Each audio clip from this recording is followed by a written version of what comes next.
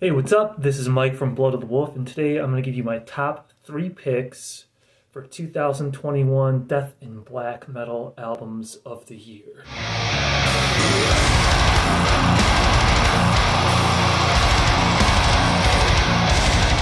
Okay, so starting off this list is Aeon, God Ends Here. What a fantastic death metal album. This has got to be the best death metal album I've heard in a very long time.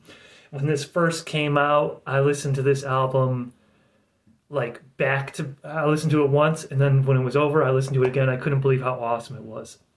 I thought it was great. It reminded me of Legion era Deicide, kind of technical, but still easy to follow, still with song structure. There was also a strong Morbid Angel influence. I would say particularly Covenant, Dominate, in Formula's era Morbid Angel. There was also a huge modern Cannibal Corpse influence. I would say like from Bloodthirst and on, there was a big influence there. There was also like some epic like Behemoth moments on the new Aeon, but I thought that they really mixed Deicide, Morbid Angel, Cannibal Corpse, Behemoth. They blended it up and came up with something that was really awesome, really well written. It's got a clean, modern production, so if you like modern death metal, I would definitely say check out Aeon. There's only one song I didn't really care for on the album that was called Let the Torturing Begin. It was kind of like a sing-along death metal song, but I didn't think it really, I don't know, I thought it was kind of cheesy, but the rest of the songs were so good that I would still give this album a 10 out of 10. That's how good the rest of the material is. So if you have not heard Aeon, God Ends Here, that's my top pick for 2021. Go check it out right now.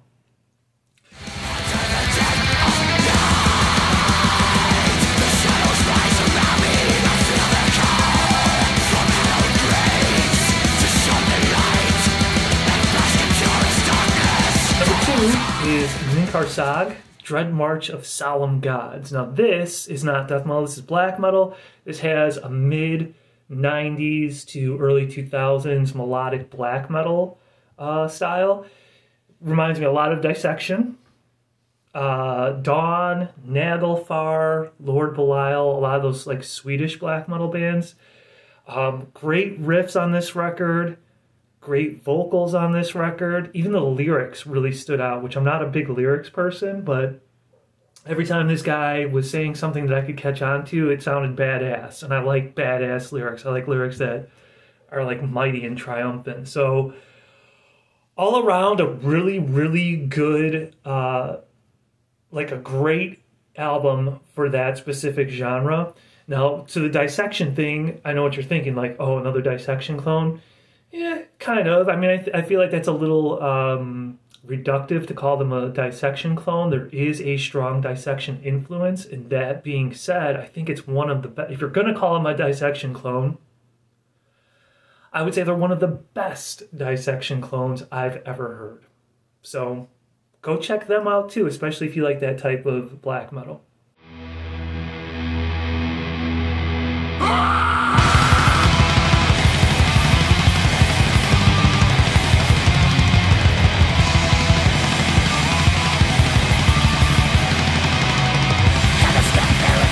On the list, last and one boy, Funeral Mist, Deiform. This is also a black metal band, but it's not like the Ninkharsag. This is a lot uglier black metal. This is faster, really, really fast. This is pretty fast.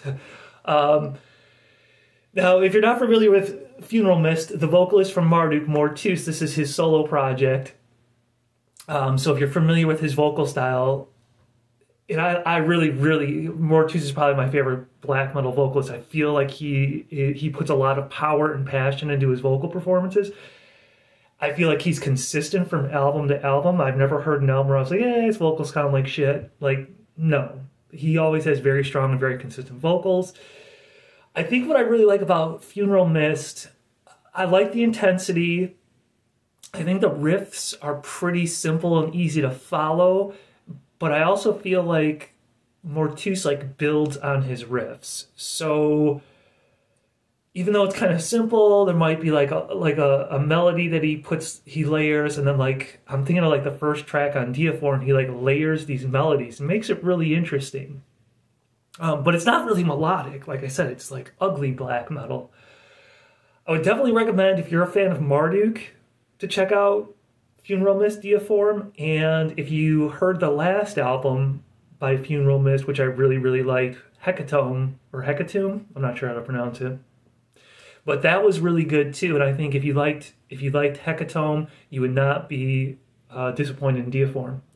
So thanks for listening. I kept it short because I hate long, exhausting end of the year lists. And besides, after I check out the first one or two on your list, if I don't like them, I'm not going to read the rest. So there you go. 3 albums you should definitely check out if you're a death metal fan and a black metal fan. Please leave comments below.